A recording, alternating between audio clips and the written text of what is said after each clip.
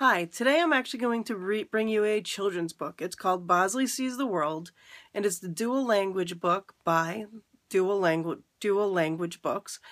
And it's a story told about a young bear who basically starts adventuring into the world and realizes that it's so much larger than what he's ever thought it to be.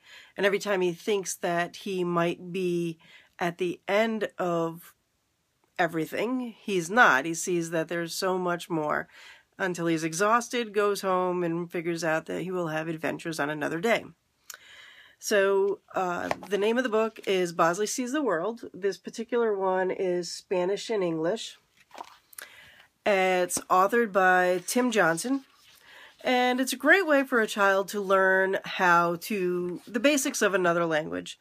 It uses repetitive words, simple phrases, opposites. It highlights vocabulary words, contextual learning, and corresponding imagery.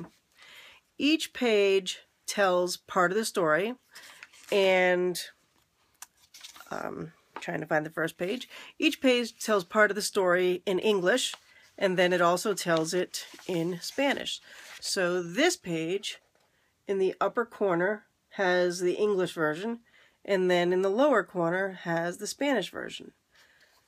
And every page is like that, although it's not always top-bottom. It might be left-right, but every page is like that.